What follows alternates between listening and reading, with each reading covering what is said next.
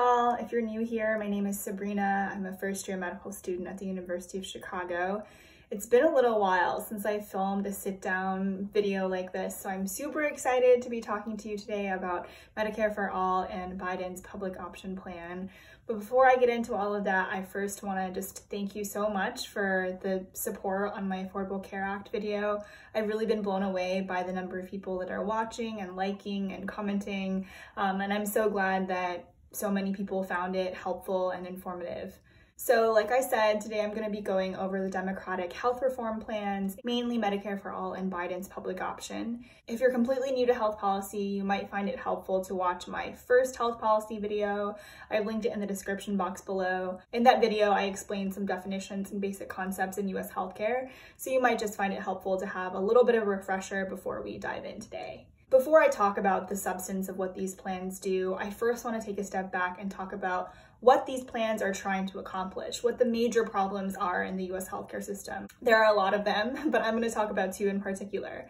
So first, we have a pretty large number of people that are uninsured in the United States, around 28 million. And there are even more people that are underinsured, for whom out-of-pocket healthcare costs are really high, are a significant portion of their income, and those costs likely prevent them or prohibit them from seeking healthcare. And both of these things, uninsurance and underinsurance, are a problem. The evidence is really clear that insurance increases access to regular preventative care, which can be life-saving. Not to even mention that medical bills can be astronomical, and many people go bankrupt trying to pay them, even with the financial support of an insurance company. So I think the first question that we should ask ourselves when we're thinking and talking about these different health reform plans is, are these plans going to substantively decrease the number of people that are uninsured or underinsured in this country? The second major problem that I want to talk about is healthcare costs.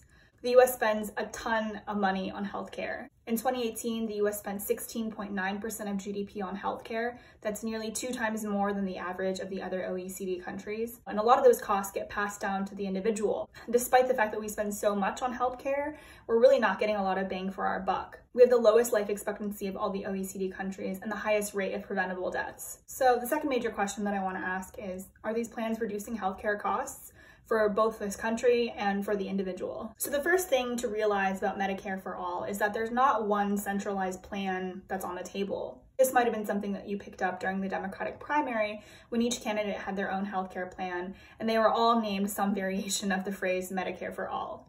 In this video, I'm going to be speaking about the Bernie Sanders Medicare for All plan, as it would lead to the most significant and sweeping changes in our healthcare system. But if you're interested in learning about the other Medicare for All plans, I'm going to link a great article by Vox in the description box below that does a great job of breaking down the differences between these plans. So Medicare for All would essentially create a national health plan, sometimes called a single payer system. Under the system, the federal government would provide health insurance to all Americans. The federal government already does something like this. It administers healthcare to all Americans above the age of 65 through a program called Medicare. So the name Medicare for All is more of a reference to how this new insurance program would be administered by the federal government rather than what benefits would be covered. The benefits offered under the Sanders plan are really robust. Americans would be covered for hospital visits, primary care, medical devices, lab services, maternity care, and prescription drugs, as well as vision and dental. This list of benefits is quite a bit more generous and expansive than other countries with universal health insurance programs, such as Canada and Australia, which do not include vision and dental benefits. The Sanders plan, unlike some of the other Medicare for All proposals on the table, would essentially eliminate private health insurance. The plan prohibits insurance companies from duplicating benefits or offering the same benefits or services that would already be covered under Medicare for All. And since Medicare for All covers so much, that really doesn't leave a lot for insurance companies to work with. This would represent a huge shift in the way that people get health insurance coverage in this country. The majority of Americans, around 55%, receive insurance from a private payer like Blue Cross Blue Shield or Humana through their employer. Also, unlike some of the other Medicare for All plans, the Sanders plan would eliminate a lot of out-of-pocket healthcare costs, such as copays and deductibles. These costs are called cost-sharing measures, since it's the individual rather than the payer, insurance company, that's responsible for them. Because most of these cost-sharing measures would be eliminated, Medicare for All would mostly be paid through a tax increase, primarily on the richest people in the United States. So now that we know what Medicare for All does, let's talk a little bit about how it measures up against the questions I posed earlier, whether it will do a good job of solving the major problems in our US healthcare system. First, in terms of expanding health insurance coverage, Medicare-for-All does a pretty good job. It establishes universal coverage, so everyone would be covered. But in terms of reducing healthcare costs, things are a little bit more complicated. On one hand, Medicare-for-All would dramatically reduce the administrative costs associated with healthcare, which are astonishingly high in the United States. You probably can already get a sense for this as an individual trying to figure out whether a provider is in network or whether a certain benefit would be covered, but there's a lot of bureaucracy in healthcare in the United States. And the fact that there are so many different insurance companies, each administering all these different plans, each with different benefits, really doesn't help to make the system less fragmented and less complicated. And the fact that our system is so fragmented and so complicated translates over to our spending as well. A 2011 study in the journal Health Affairs found that US physicians spend 4 times more money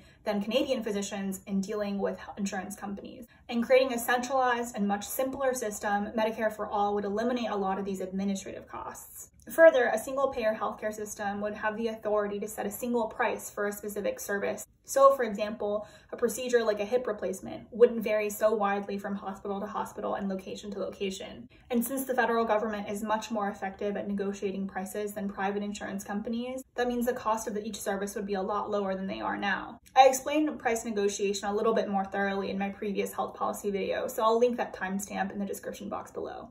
On the other hand, because the Sanders Medicare-for-All plan eliminates cost sharing for the individual, thus decreasing the amount that one would be spending on healthcare, people will likely use their healthcare more often. They'll go to see their doctors more, they'll go to the hospital more, and while some of that treatment is likely necessary, some of it may not be. This would overall lead to increased costs for the federal government.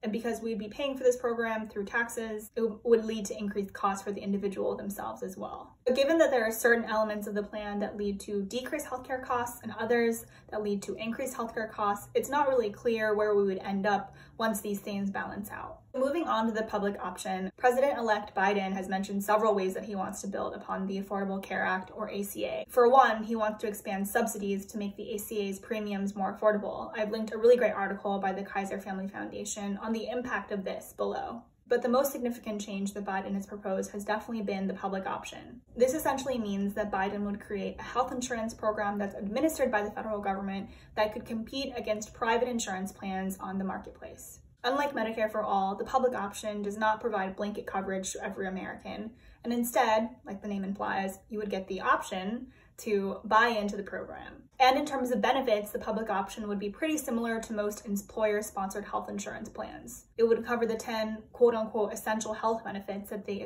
ACA mandates that all plans must cover, including many of the benefits covered under the Sanders Medicare-for-All plan. It is worth noting that the public option likely would not include dental and vision benefits. Biden has stated in informal town hall meetings that these benefits would be covered, but I don't believe there's anything within the text of the plan that confirms this. Biden's plan does not eliminate employer-sponsored health insurance, but it would allow people to opt out of their employer-sponsored health insurance plan and instead opt into this public option. The plan also has some measures to reduce deductibles and out-of-pocket costs, but it does not eliminate cost sharing entirely like Medicare-for-All. On the question of whether the Biden plan would reduce the number of uninsured people in this country, the answer is a little bit more complicated than it is for Medicare-for-All. In a 2020 study by the RAND Corporation, researchers predicted that the number of uninsured people would decrease only marginally, between 3 to 8% in each of their economic models. Given that there are around 28 million people that are uninsured today, even if we saw an 8% decrease, the highest that the researchers reported, that would still leave around 26 million people uninsured under Biden's plan. Moving on to costs, the public option wouldn't decrease administrative costs the way that Medicare-for-All would, but it does seem clear that it would decrease costs for the individuals that choose to enroll in the public option. That same RAND study from May 2020 found that premiums for the public option were 10 to 27% less expensive than premiums for private health insurance plans. And similar to Medicare-for-All, since the federal government is a more effective negotiator than private insurance companies, the price of each service, and thus the amount that you would have to pay out of pocket, would be lowered, even if cost sharing isn't entirely eliminated.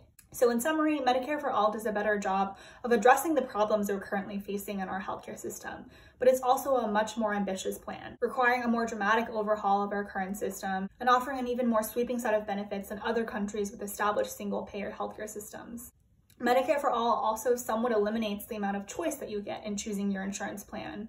though I would argue that you probably don't get much choice anyway, since employees usually don't get a lot of say in what insurance plans employers offer them. I'll just quickly note that there are some exceptions to this. Some unions, for example, that have fought for better healthcare plans are big opponents of Medicare-for-All. In contrast, the Biden plan would lower costs for the individuals that choose to enroll in the public option, but it would not fundamentally change our healthcare system or solve many of its problems. I'll also note that the Biden plan is contingent on the ACA surviving its latest challenge in the Supreme Court. We're expected to receive that ruling in spring of 2021, so we'll see where we are then. All right, well, I hope that was helpful. Let me know if you have any questions or comments or suggestions for other health policy topics to cover in the comments below. Thanks as always for watching, and I'll see you next time.